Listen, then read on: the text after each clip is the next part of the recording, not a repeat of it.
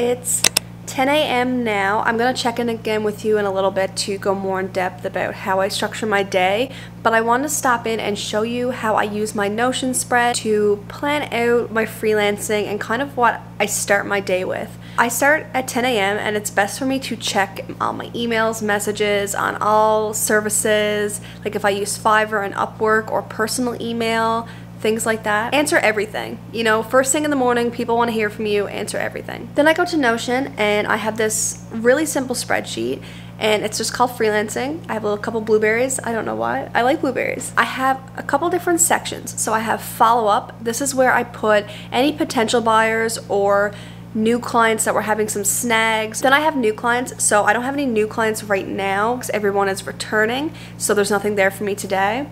Profile updates. I update this post daily, but it's more of like a weekly, monthly thing to get things done.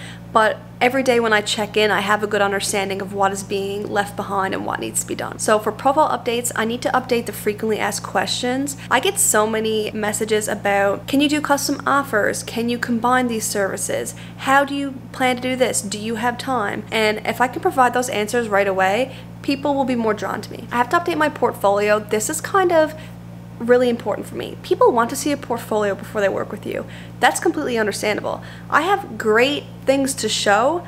I just don't have them organized in a way to show people. So that's my bad. I'm making that a priority to fix. So then I have returning clients. I put all their names or business names in abbreviations just to be professional and respect their privacy. I'm a virtual assistant with one client. I need to work on an email draft and a blog draft.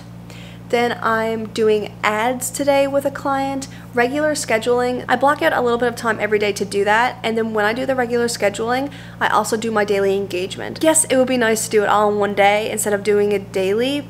However, it's in my client's best interest. I have a meeting today with a client where we're gonna go over next steps and analytics. The analytics have taken off. I think I finally cracked the code for their niche, so I'm really excited to have this meeting. And then I have to do some pin creation for a client. And then I have finances. So my focus for finances today is to update my budget, and then I have to do financial goals. So the reason I'm prioritizing this today is because I'm getting by, but I'm putting in the work where I should be making a lot more. I have experience, I have a portfolio, I have things to show. So in updating my portfolio and making financial goals, this is going to allow me to raise my rates to actually reach those financial goals, because I know my goals and I know my rates and they don't line up. So I just need to adjust that for my betterment. And yeah, so that is my really simple spreadsheet, just kind of how I work every day. I have to do some meeting prep now. So I work for Pinterest for this company. I'm basically gonna pull up the stats for the last 2 weeks, my ideas for the next 2 weeks, and just like any really successful pins and analytics that I want to show them. So I'm gonna do that. I'm also gonna take my dog out because she likes to bark when I'm in meetings. Waking up in my bed, you're still stuck in my head. I'm not even hungover. I wanna call your phone, tell you what you did wrong, then ask it to come over. So I just got off with a really great client and I have some notes. So I'm gonna add these notes into Notion, either in their private, just like client information that I put notes in, which I cannot show you. But that freelancing spread, like my to-dos I just showed you, I can add one thing. So the only thing I can really add that is important this week is to figure out some information about Pinterest tag health. It's basically how you connect your website shop or online shop to your Pinterest to become a verified merchant, and it has to do with coding, so it's out of my league, so I just need to do some research into it. It's 11:30. I will give you an idea of how I structured this day and how I plan to spend the rest of it. Every day I focus on 4 things, and that is school, my master's degree, freelancing, my job, personal projects, YouTube, blog, things like that, things I love and want to be part of my job, and then life. And I put life as like a to-do or a priority, because if I do not plan breaks, if I do not plan self-care, if I do not plan calling my grandma, I won't do it. And it's just because I get so overwhelmed and caught up. Anyway, so every second Tuesday I meet with this client and the meeting is at 11. I like to dedicate every second Tuesday or every Tuesday, because I know that this is going to happen the next Tuesday, to a heavy freelancing day. I focus on those 4 things every day of every week. What I focus on more, or like how much time something gets, changes every day, and that's okay. It's really hard to find a work and life balance. I think everyone can relate to that. I wanted to have these routines. I wanted to have a morning routine, a day routine that was so set in stone and structured that I would always be able to get all my work done. It's better for you to accept that every day is different and enjoy that and take the advantages of that than to let it stress you out. Every day looks different, and that's perfectly fine as long as you know what you need to prioritize every day and you figure out which days you can focus on something more, which days you need to focus and go inward, which days you need to work harder, which days you need to study longer. As long as you know throughout your week which day has a bigger focus on what, it's still structure. I don't have a routine for what I do, but I do have a routine for when I start work and when I absolutely do not allow myself to work. I've only started this the past 3 weeks, but it has solved so many problems. Cannot recommend it more, especially if you are someone who is working from home or for yourself and you get to set your own hours. Whew, it's hard. Sometimes you work anyway. So I wake up 6:30 every morning, and I used to get up and freelance, burn myself out, have a mid-morning nap because I did too much in the morning, and I didn't want to even journal because I was like, I just used all my energy, I just want to lie down. It just wasn't healthy and it wasn't working. I have this new rule. It really depends on like if you have clients, their time zones, their expectations from you. You have to kind of navigate that, and I'm far enough in my freelancing journey now that I can. So I get up 6:30. I do not do any work. No schoolwork, no freelancing until 10 a.m. That is set in stone. That doesn't change. And that has been really good for me because I can get up and relax.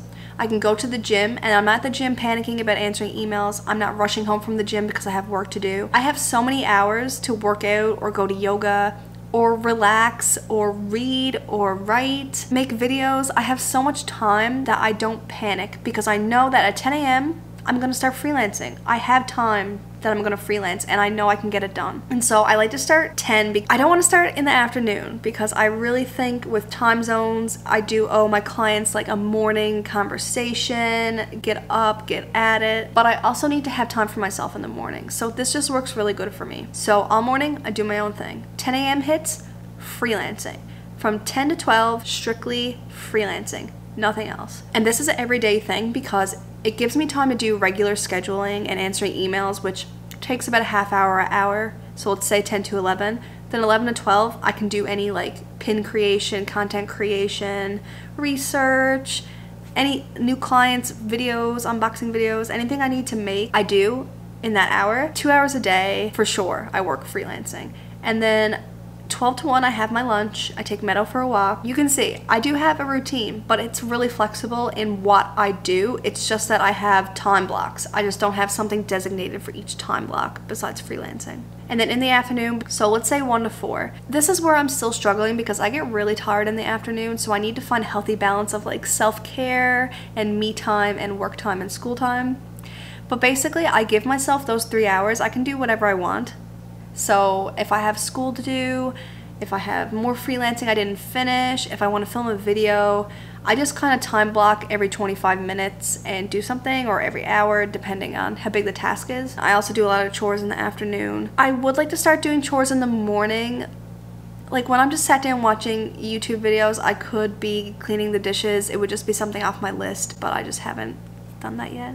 But yeah, so the afternoon is kind of my free-for-all, and that changes every day. It lets me take advantage of those 3 hours. If I need to focus on one thing, I'll focus on one thing. If I want to fit in a couple things, I will. And then in the evenings, again, evenings change because I might go to yoga or I might do something social. I might have a due date coming up, so the evening will be like structured around that. But I usually just fit in like small tasks. I like editing my videos and doing schoolwork in the evenings mostly. That's kind of where I've been. But it's open, it all depends. And so I have a couple hours to do that. I'm way less strict in the evenings. I just do what I feel like. Sometimes I sit on the couch and do it, just chill, taking my time. At 9 p.m., I cut myself off. 9 p.m. it's over. It's over. No work past 9 p.m. Listen, I have many times in my life stayed up very late in the night working on things.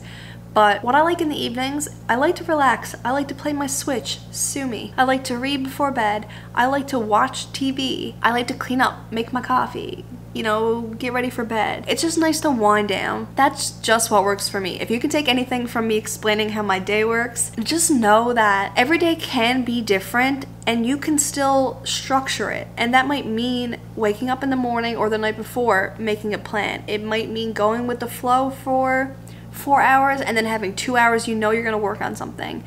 You have to be open to flexibility within your routine or it's never going to be a sustainable routine. I will die on that hill. It's 11:30. I'm going to do a little bit more freelancing until 12. I'm gonna take Meadow for a walk, make some lunch, and then see where the afternoon takes us. I definitely have more freelancing to do and I'll just show you how I do some of that.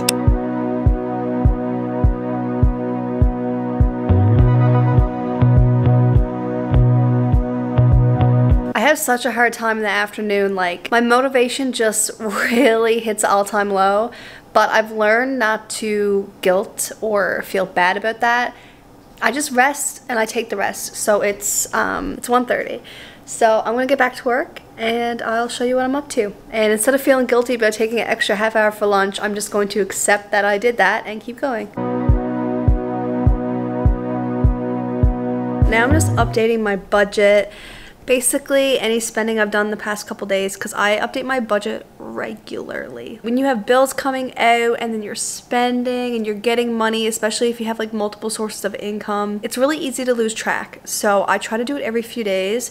I just got some money in because I cashed out on my Fiverr. I use a spreadsheet that I made and I'm actually going to revamp it. That's one of my December things. I'm gonna revamp it for the new year. I'm going to make it a resource that anybody can have and make a video on it because I think keeping a budget is so important. It can give you a good kick in the butt or a wake-up call when you're overspending, and it can also help you catch anything that's wrong. So that's very important. Oh, before I take Meadow out, I'm gonna clean up a little bit. I haven't really cleaned my apartment. I'm just sitting in, it's not dirt, it's just clutter from everything. That's like a struggle from working from home. Like, you need to do chores, you can see it, it's not like something you can do after, but you're also working, so you have to find like a good balance. What I like to do is if I'm looking at a screen for a long time, I take my break, I watch a YouTube video, and I clean.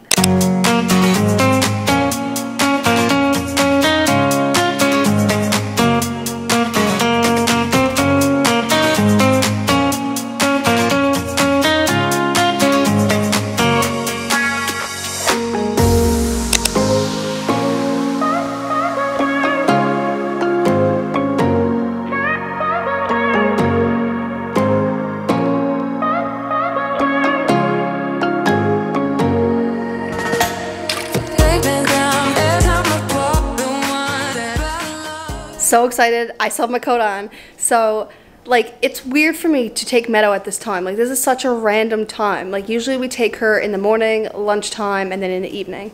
3 o'clock, not normal for me to take Meadow, but I just wanted to go. And I kid you not, there used to be beavers in our pond. So we were just walking and I just thought to myself, like, I don't know why, but I had this feeling beavers are back. So I just thought that. Anyway, I get to the other side of the lake and I took some videos. I'll put them here. Let's see if we can see it. But there was an otter and it was so close to us that it got a fright when it saw us because we didn't see it either. And it splashed down and scared Meadow. But oh my God, I hope my videos are good. I cannot tell you the joy, like that was just serendipity to me. I'm so happy. Okay, back to work, back to work, back to work, I guess. Oh.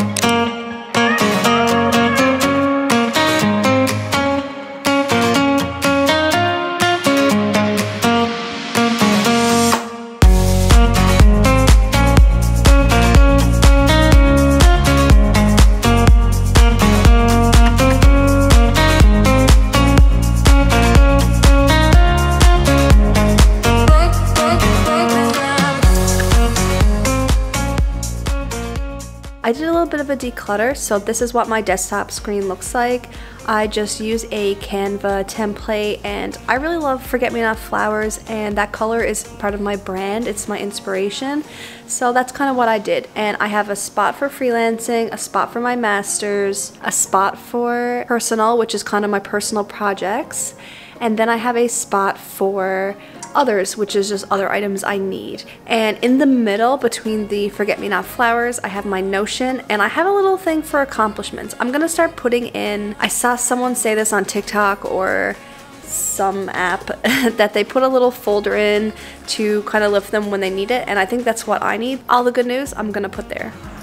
I definitely look tired. I feel really tired. I did have a break after lunch, and I just finished the client work I had to do, so I'm satisfied, but this is the time where I get to choose self-care, self-sabotage, and it's 7:30. I don't give up until 9, and I really need to update my gigs on my portfolio. It's how I'm gonna make more money.